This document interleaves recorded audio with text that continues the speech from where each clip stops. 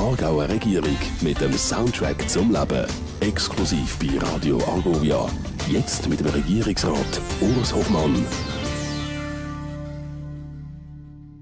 In Aarau war der Adler los, muss man leider sagen. Das war das Motto vom eidgenössischen Volksmusikfest vom letzten Wochenende in Aarau. Jetzt ist es leider vorbei. Der Adler, unser Aarauer Wappentier, hat sich am vergangenen Wochenende richtig austobt. Für viele mit bleibenden Eindrücken. Musik verbindet und bringt Menschen zusammen.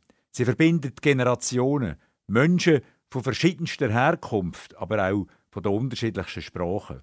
Das Besondere am eidgenössischen Volksmusikfest in Aarau war, dass nicht nur Schweizer Musikgruppen auftreten sind, sondern auch solche aus Aserbaidschan, Bosnien, Bolivien und vielen anderen Ländern.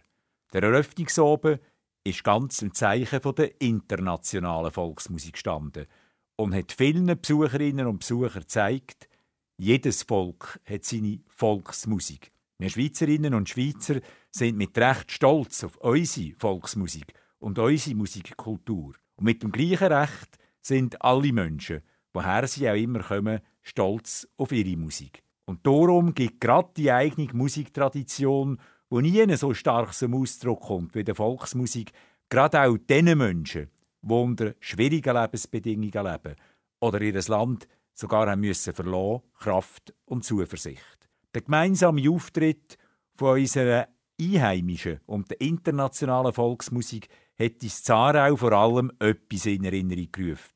Nämlich, dass Musik Ausdruck ist von einer Menschlichkeit, die unsere Welt zusammenhält. Und dass wir diesen Zusammenhalt von allen Menschen, gerade auch an einem typisch schweizerischen Anlass wie am eidgenössischen Volksmusikfest dürfen spüren, das hat mich besonders gefreut und beeindruckt. Der Aarauer Adler hat damit ein schönes Zeichen gesetzt von Offenheit und Weitblick von uns Aargauerinnen und Aargauer. Der Regierungsrat Urs Hofmann, exklusiv bei Radio Argovia.